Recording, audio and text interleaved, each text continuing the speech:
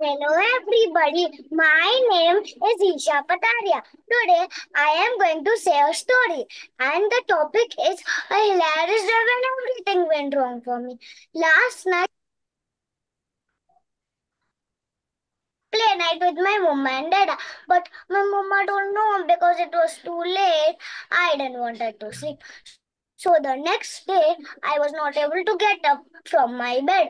So when I gone for bathing, my tuition teacher arrived and I had to go fast and ready. Walk, walk, walk. And when I sat over there, she gave me some things to write. Since I was sleepy, my handwriting also came bad.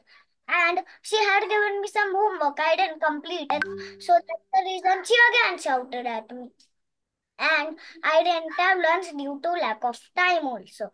And when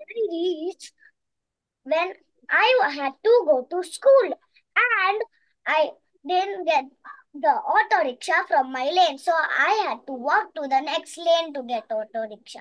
And when I reached my school, I requested the watchman uncle to open the gate.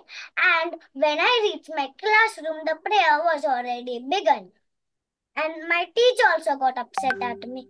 First lecture was English lecture, and in English lecture, I got my dictation words also.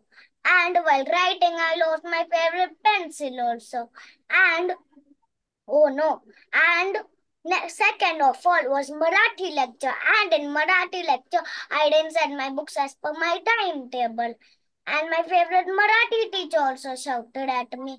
And cherry on the cake was my best friend. Erin was also absent. I was so lonely without her. And I forgot my favorite water bottle also at home. So I had to walk to the water dispenser, which was far away, and it made my legs pain. And next was sports selection, and I didn't get selected in sports because I was too hungry and sleepy. That's why I didn't get selected in sports also. And it was home time, and I fell down from the staircase and I hurt my knee badly.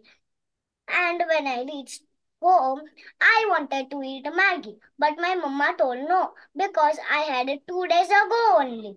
That's why my mama told no. I said, this is such a hilarious day indeed. I'll never forget this day. This was my worst day in my life and I'll never forget it. This is such a hilarious day till now and I will never forget it. Thank you.